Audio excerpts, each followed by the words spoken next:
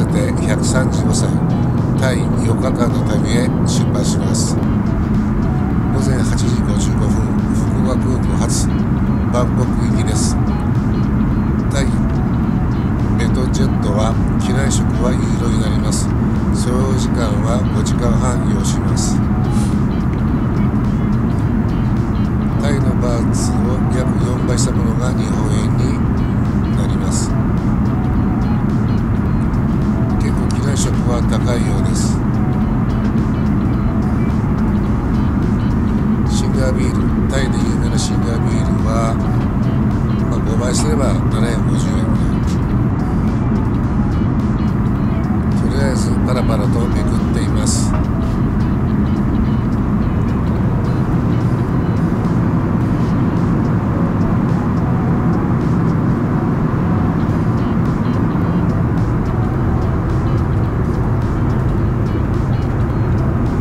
妻です。よろしくお願いします。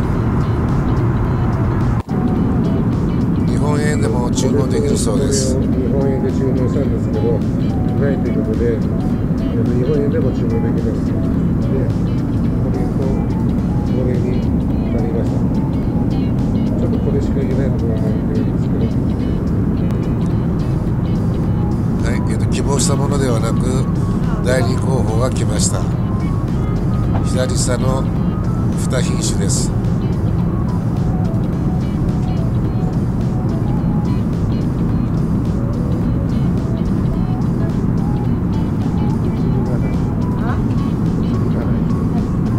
お釣りがまだ200円もらっていません。1000冊2枚渡したのですが、お釣りをまだもらっておりませんので不安がっております。中はこんなような感じです。さっきのパンフレットとちょっと違うような感じがしますけど、思ってたのと少し違う様子です。妻の方は美味しそうです。自分の方はどうだかなということでめくっております。カメラを持ちながらなのでなかなかめくれません。妻は助けてくれません。よ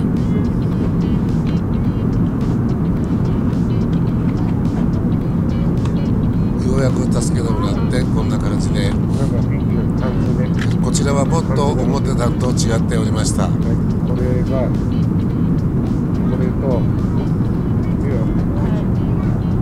れがとりあえずどっちがどっちかよくわからないのですが、注文したものが来たようです。ちょっと写真と違うなっていう感じがしますけど、しょうがありません。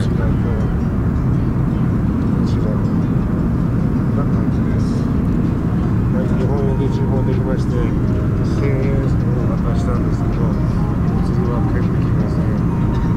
今のところ返ってきません。はい、お釣りのことが気になっているようです。それではランチをいただきます。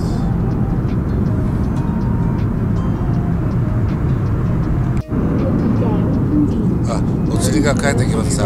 お釣りがなんと日本円で返ってきました。160タイバーツで、はい、お釣りが300円、300円、600円返ってきました。はい、1000冊で300円ずつ日本円でお釣りが返ってきました。700円です。私の方もなんかちょっと寂しいようなメニューですけど、思っていたのと違うメニューですけど食べれます。とても美味しかったです。注文していましたが、60タイバーツ、ミドルのようですが、300円程度、300円渡したら1000冊でございますと言われました。小銭が消えるばっかしです。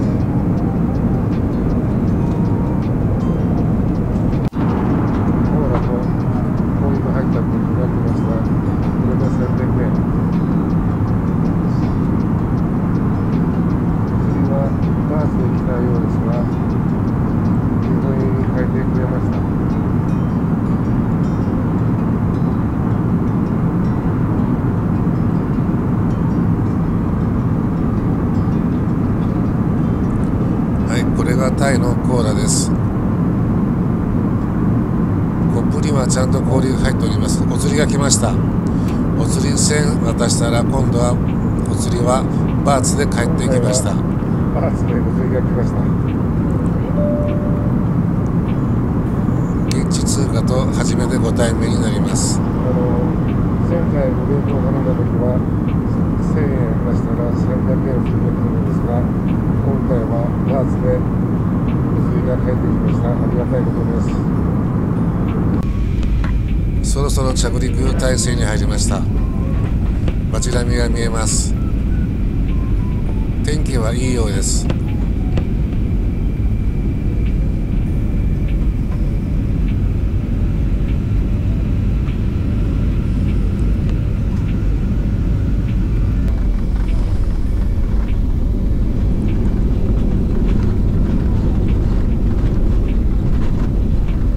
無事に着陸することができました。タイに到着しました。時差は2時間日本より遅れています。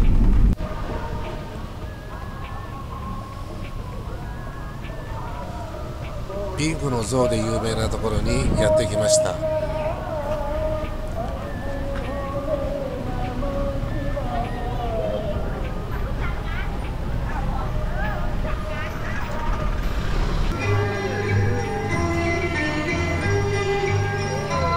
ガーネシャ像と言います。ネズミが前に並んでいます。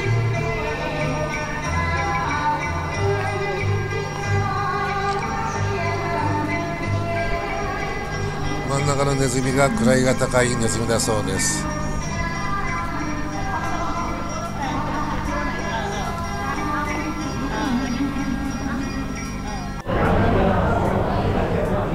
待望の夕食になりました。偶然にもエビの前に座ることができました。大きなエビです。シーフードレストランサブウェイで晩ご飯を食べました。トムヤムクンとっても美味しかったです。やっぱし本場のトムヤンクンは美味しかったです。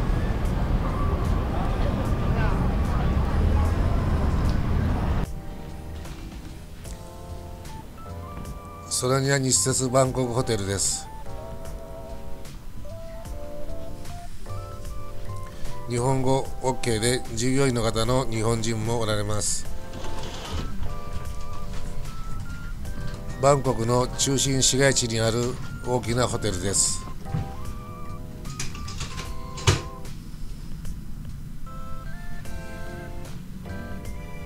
立地は良いですし、駅にもとても近い場所に立っています。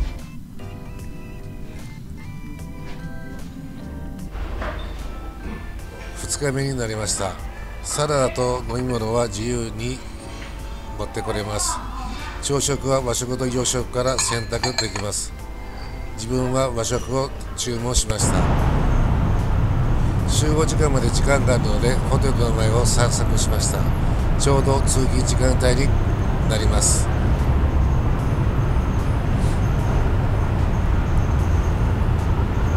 窓全開のバスです。雨が降った時は大変だそうです。バンコクはやはり都会です。大きなビルや交通量もとてもいいです。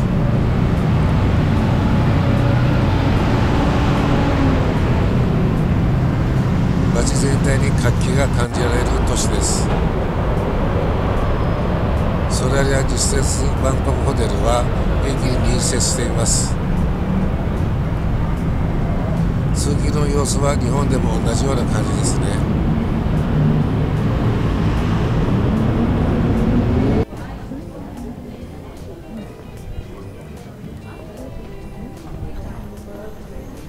ワットパークナムに着きました。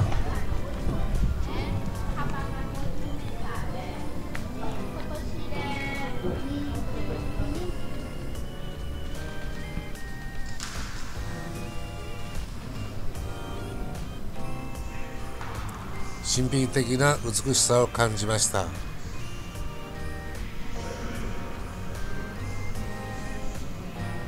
窓から吹き抜ける風がとても気持ちが良かったです。とても爽やかな気候です。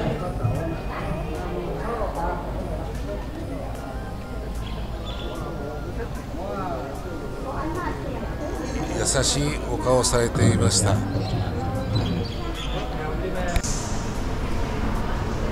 槃像です。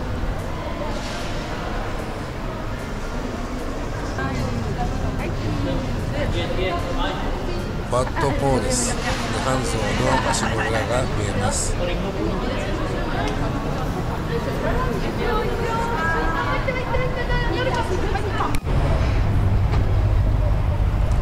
川を渡って対岸のワットアルンへ向かいます。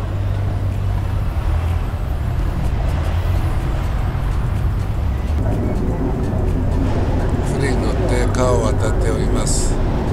川の流れは結構急です。川はとても濁っています。なかなか蛇行を繰り返してまっすぐ進むことができません。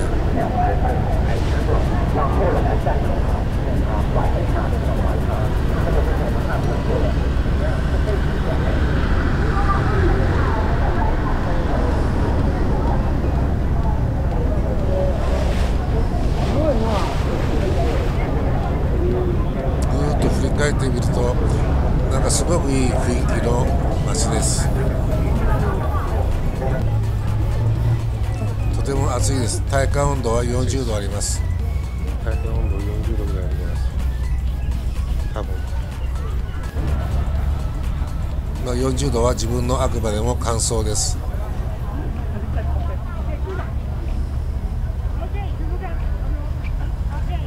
写真を撮影を至るところでしておりました。ワットアルン暁の寺と言います。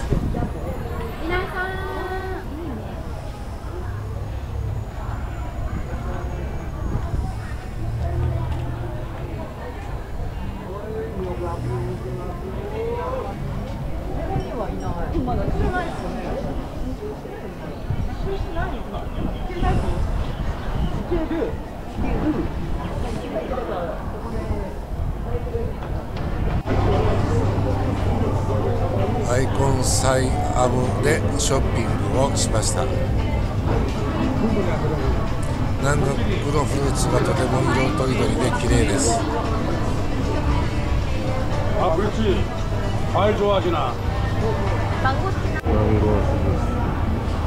ージュース80バーツ、400円足らず、とても美味しかったです。高層ビルがとても多く建っておりまして綺麗です。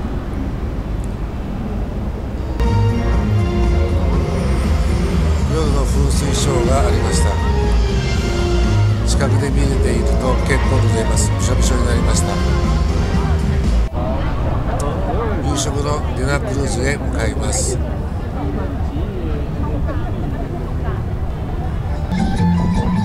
夜風がとても気持ちが良かったです。電飾の船です。今日行ったワットアルン暁の寺が満月でとても綺麗でした。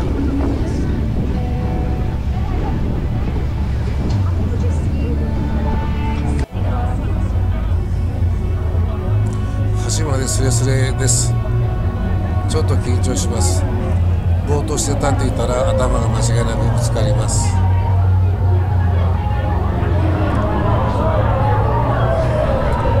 結構怖いです。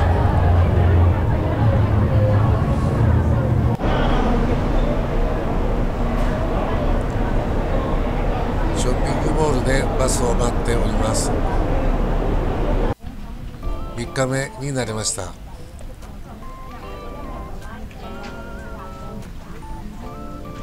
ここにも涅槃像があります。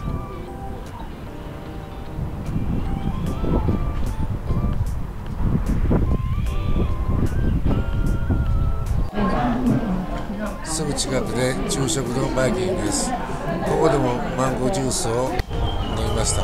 とても美味しかったです。ワットマハタートです。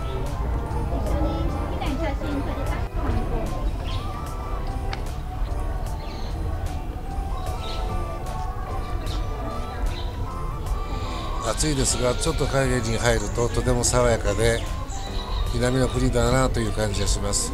鳥のさえずりがよく聞こえてきます。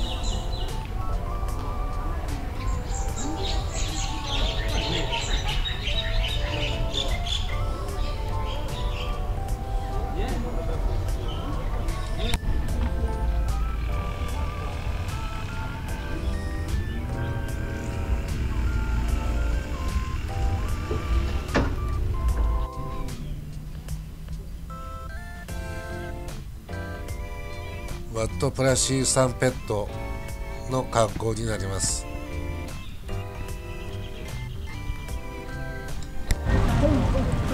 象に乗ることができました。妻は足がつかないようです。私体重80キロ、妻は40キロなので、象がバランスを取るのが結構大変なようでした。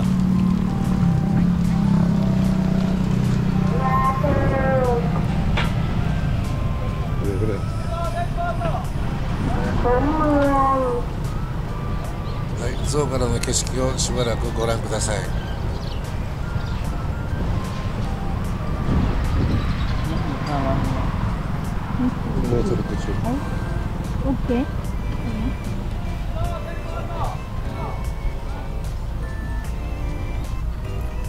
やはり象が自分の乗っている方の重い方に首をかしげるので、バランスを取ってくれと言われております。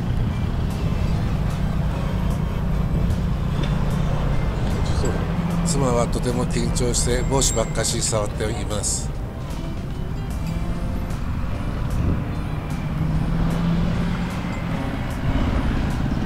私たち夫婦のタイ旅行も象に乗って終わりです。バンコク発は今夜の0時30分、福岡着は7時50分に到着予定です。ご視聴ありがとうございました。いいね、登録よろしくお願いします。